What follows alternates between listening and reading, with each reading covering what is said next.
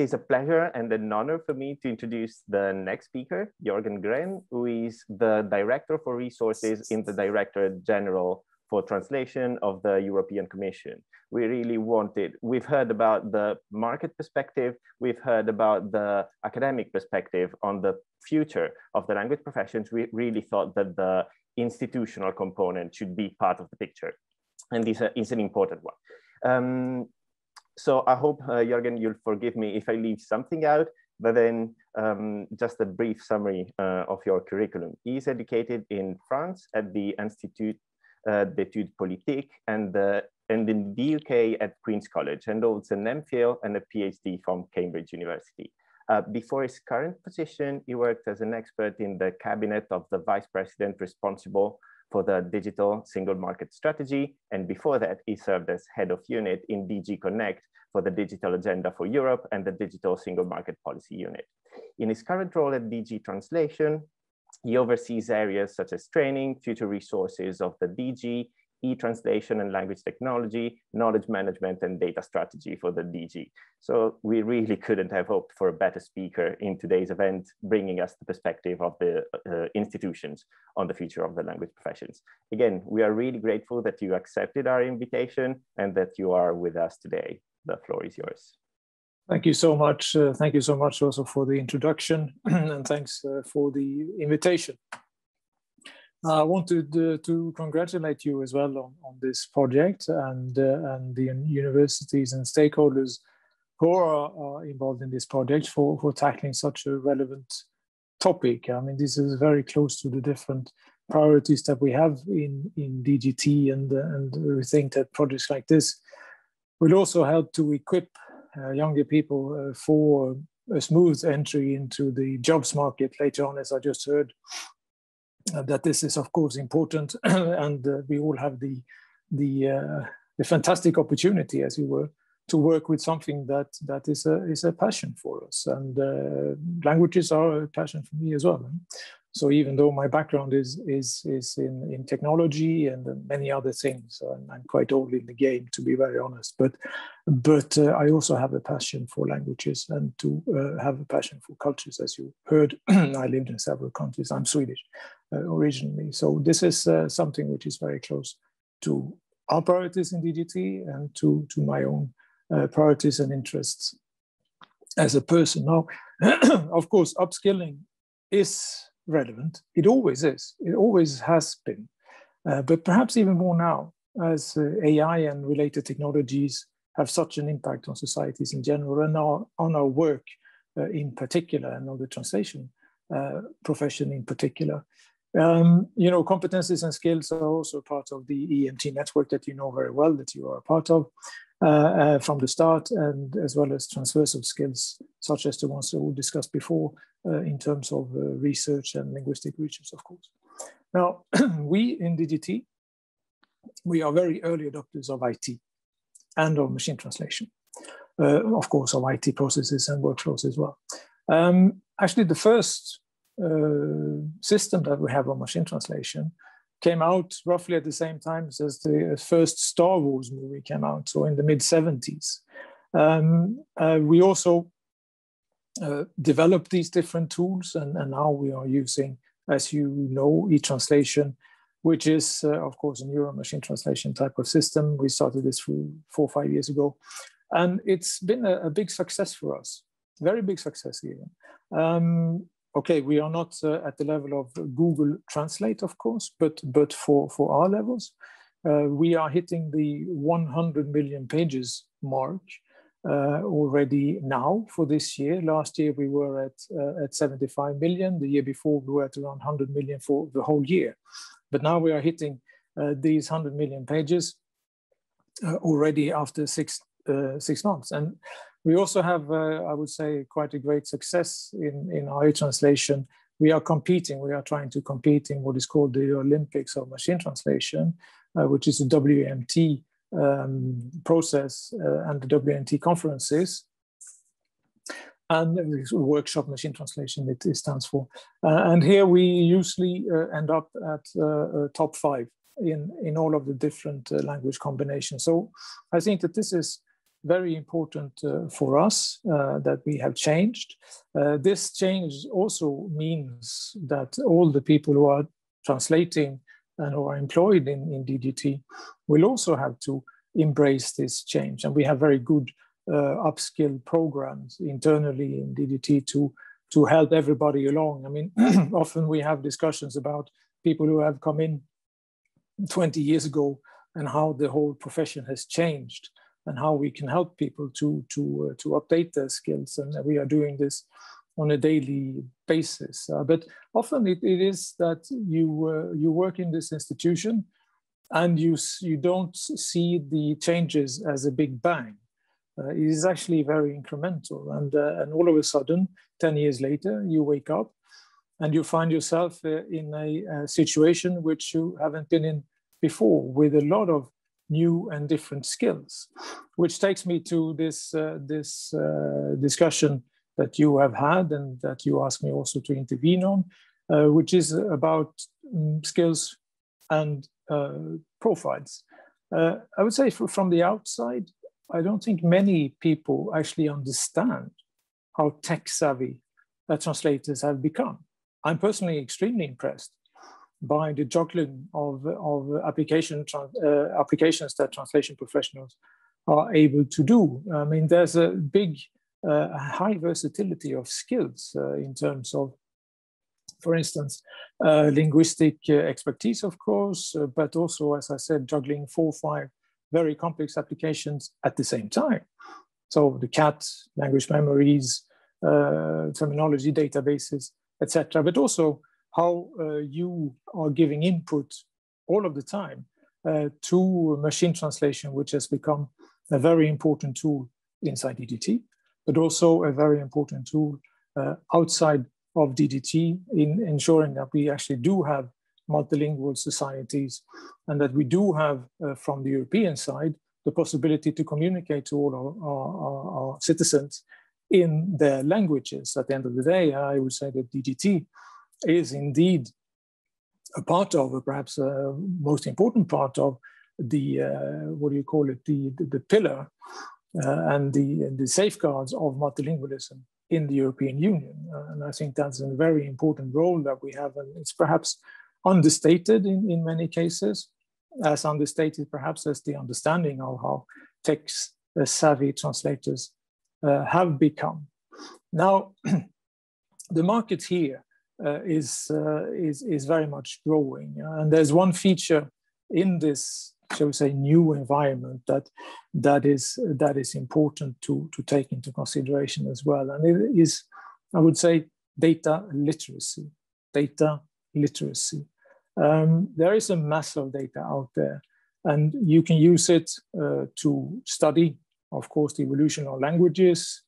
You can use it to see what the use of languages are in ways in different contexts, and what kind of impact one language has on another. This is a data literacy, shall we say, skill, competence, that is very important in the way in which the market is growing today. I would say that the market is very interesting for language professionals today. There is more demand than ever, I would say. There is more need as well for quality than ever. Human translation is not replaceable in this sense. And human translation cannot either reply or answer to all of the demand.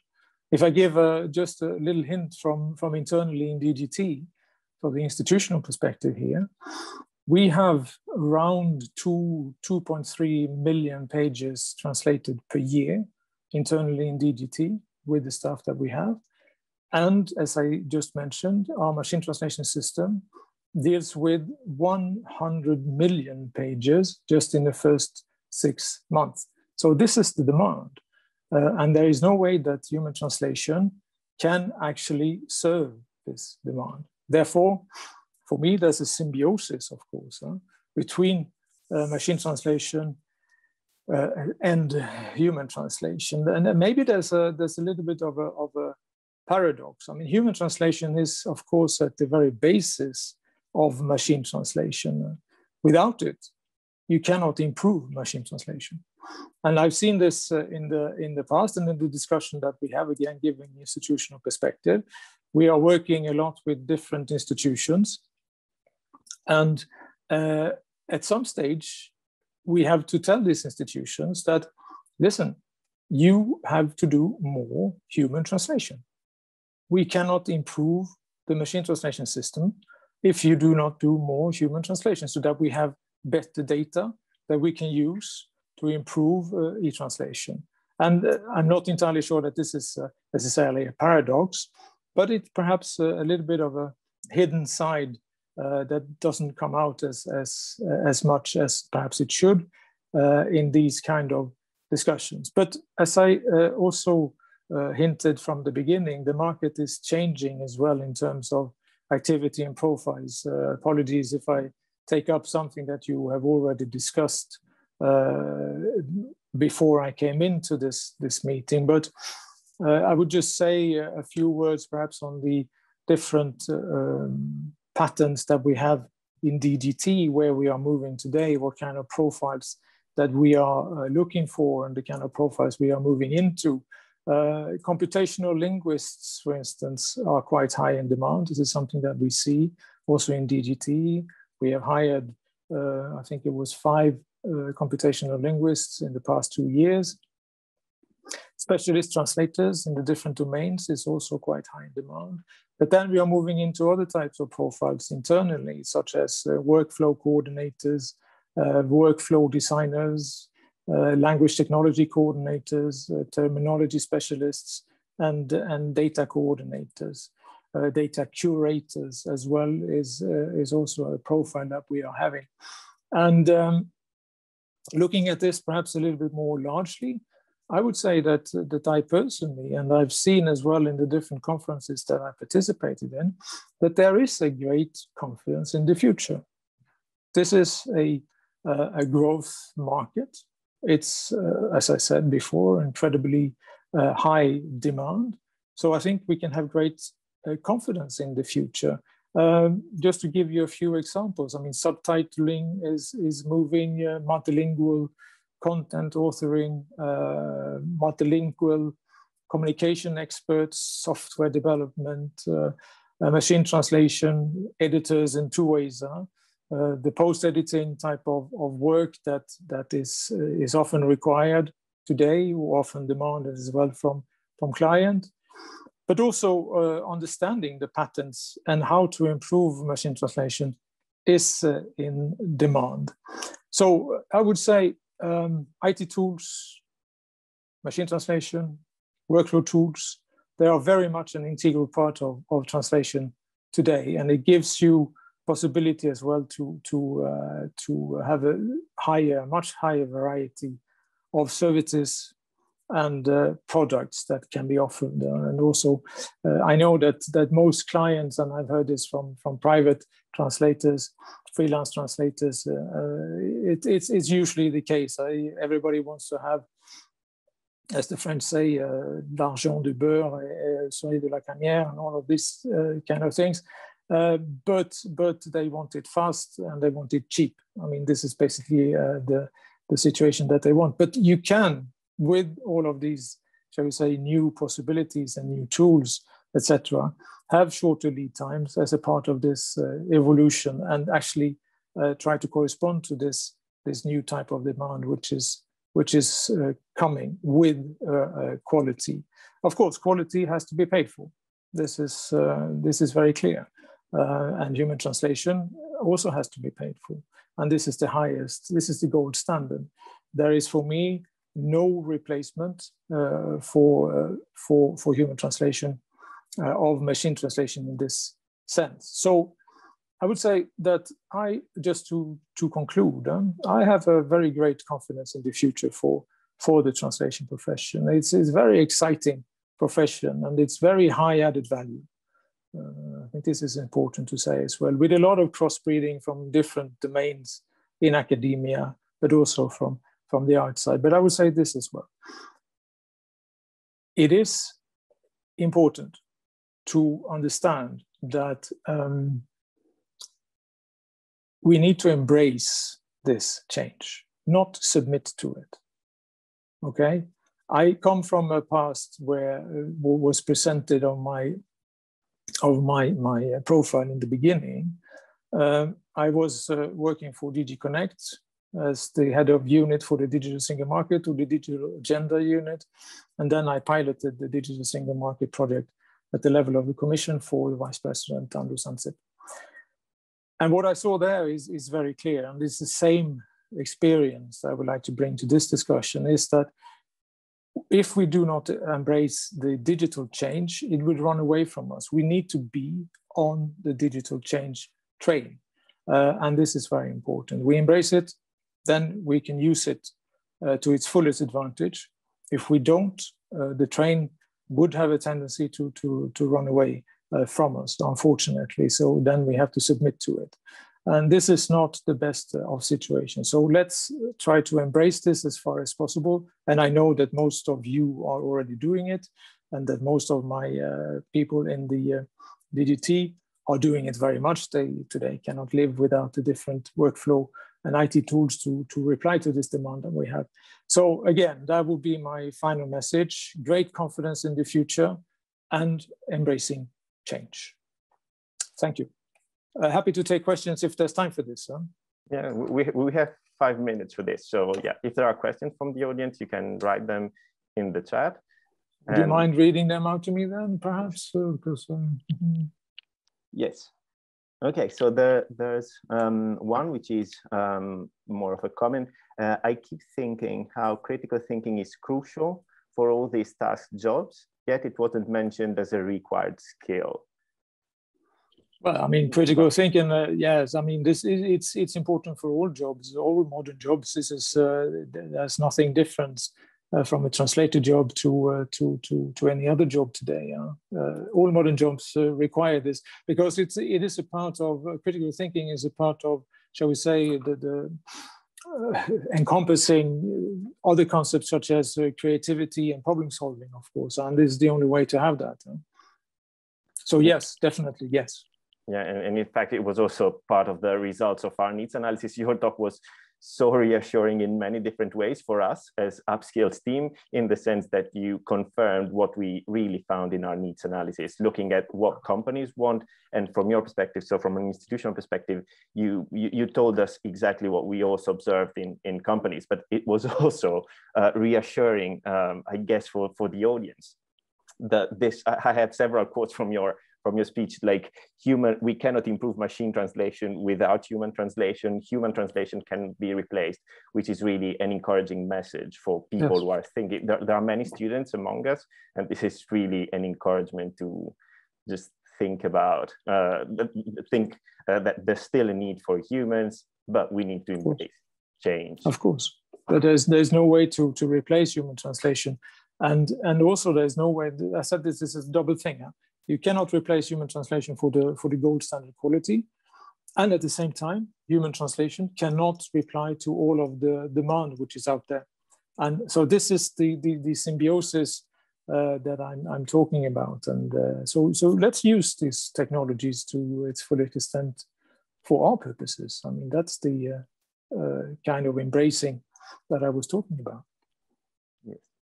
Any other questions? So sometimes post editing takes longer. Translation, yes, it's based traced. Yeah, well, price fixing from the EU level is a tricky issue. I mean, this is something that most people would be very much against. So I understand the question, but the solution is a little bit tricky. Yeah, and there's also a comment from Silvia Bernardini. The industry survey shows that professionals are less worried than they used to be about machine translation. It's becoming another productivity tool like CAT tools. Yes. So is this what you also observe in your? Indeed. I completely observe this. I think that the acceptance of machine translation as a tool for translators is there, not as a replacement of translators. Yeah. This is a very different thing. and I totally agree with what you said, that translators are becoming more tech savvy, but they also are more open to technologies. So it's not just about competencies and skills and what you can do, but also what you are accepted to learn to do, which is maybe something that newer generations are more open to do than the previous ones. I'm not sure. Maybe. I don't know. I'm part of the previous one, but still open. So you're a good example. I don't know about that. Other comments? Okay. No, okay, I'll read the last one maybe and then let you go. We know your agenda is very packed. Even if there is the perception that technology companies are looking for computer engineers more than linguists, it seems that they actually prefer linguists with some technical know-how. Yes, absolutely. Yes. Yeah. Yes, I mean, completely agree with that comment. Yes. Okay. So there are compliments on your talk. Yeah, I guess thanks. we can many of them. I guess that's a good conclusion. Yeah. I guess we can wrap this up, and thank you again for your time. And then thank you for the invitation. Really happy to be here. Yeah, thanks. Take care and best of luck for the rest of the day. Thank you very much. See you. Bye-bye. Bye-bye.